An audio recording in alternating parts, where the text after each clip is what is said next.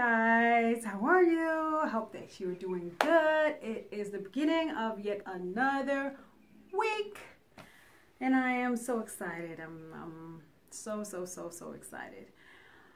Well, I didn't record my weekend for you guys because I thought it would be just too monotonous and then it would end up just being the same old thing. I did go over my calories by about 380, 400. I don't know. I'll verify with my FitnessPal. But yeah, so I just thought maybe today I would do... Oh, before I go any further, guys, if you like what I'm doing here, don't forget to subscribe. Hit that notification bell.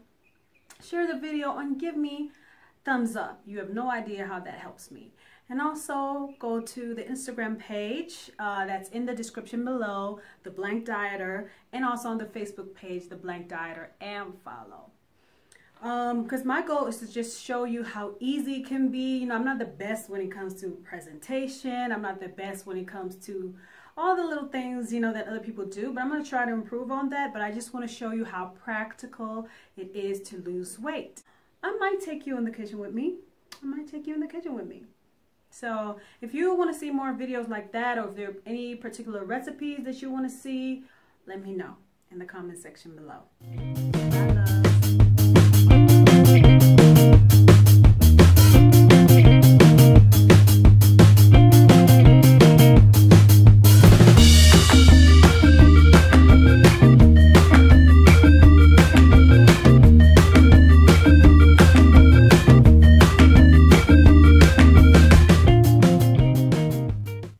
Hey guys, so this is my breakfast, lunch, whatever.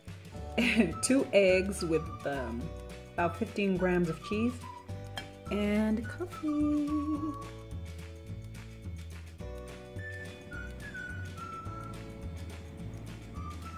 Hey guys, so this is my dinner. I tried a little bit, guys, with my presentation today to kind of make it pretty for you. 1 cup of rice, precisely shaped, as you can see. About 100 grams of broccoli, 120 grams of boneless, skinless chicken thighs.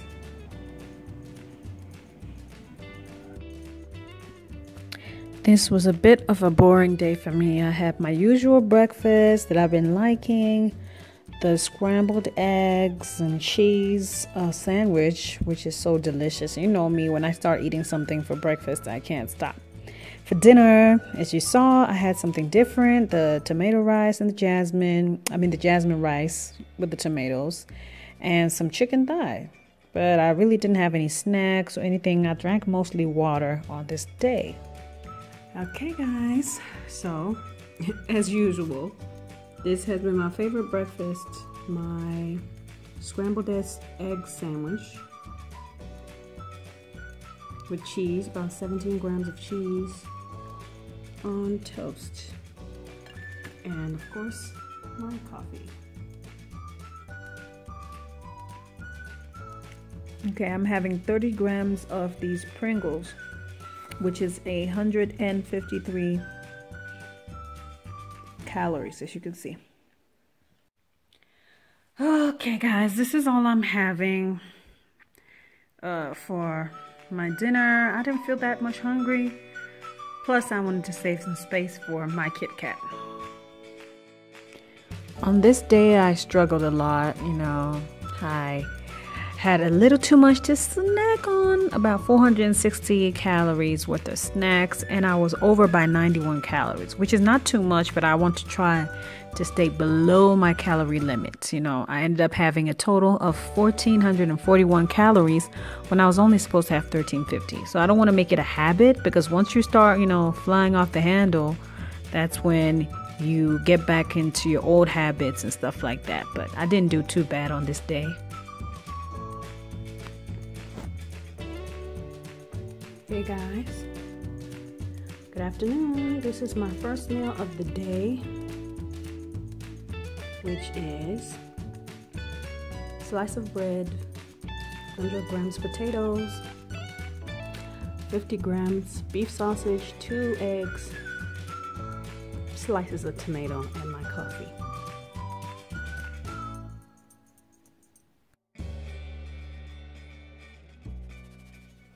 Oh, hey guys. I just thought I should check back in with you. It's almost the end of the week, and I haven't been doing that great with my exercise this week. It's been about a week and a half, and I haven't been on the treadmill like I normally am. And I definitely next week I have to get back on my program. It's just that I've been having an overwhelming week, and I'm thankful that I'm able to still stay on my diet. You know, I did stay on my diet. I was still eating healthy stuff, the things that I'm supposed to eat. I was still doing the things that I'm supposed to do. So yeah, no matter what you do, you have to make sure that you stay on track with your diet, because 80% of it is the diet. The exercise is only the cherry on the top. So that's what I encourage you. Even if you find yourself in, you know, a situation where you cannot exercise the way you would like to exercise, you should still make sure that you stay on top of your diet. I've been eating, snacking a lot on like chips and stuff, but I stick to the serving size. If it's a Kit Kat, I only have 2 fingers. If it's Lay's, I'll have just the serving size. And you can find that you stay in control of your cravings if you stick to the serving size. So there's what's called the 80-20 rule, where you eat healthy 80% of the time. And then 20% of the time you can afford to just have a chip, have a Pringle, have a Lay, have, you know, some ice cream, you know, 1 scoop, 2 scoops, whatever you feel.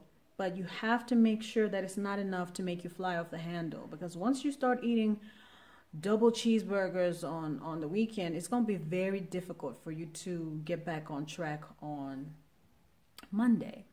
So yeah, just follow the 80-20 rule. Still eat what you enjoy, do what you enjoy, be the person that you want to be, but you have to do it with boundaries. And whatever you do, keep that mentality of, I want to stay healthy. It's all about being healthy. Even though we're talking about weight loss as the goal, but you want to still be healthy. So yeah, my loves, those are my words for you that I wanted to catch up with you this week and just encourage you, just in case you've been through a week like I've been through, where you're just overwhelmed and you couldn't work out, but you still have to make sure that you stay on your diet. All right. Bye, loves.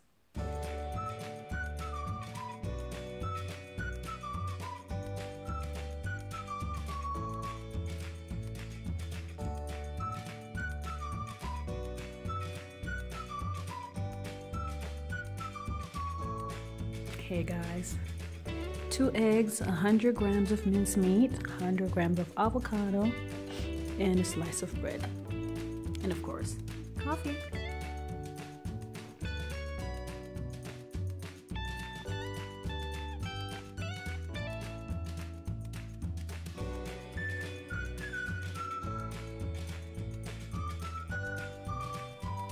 Yeah, I just wanted to share with you guys my progress.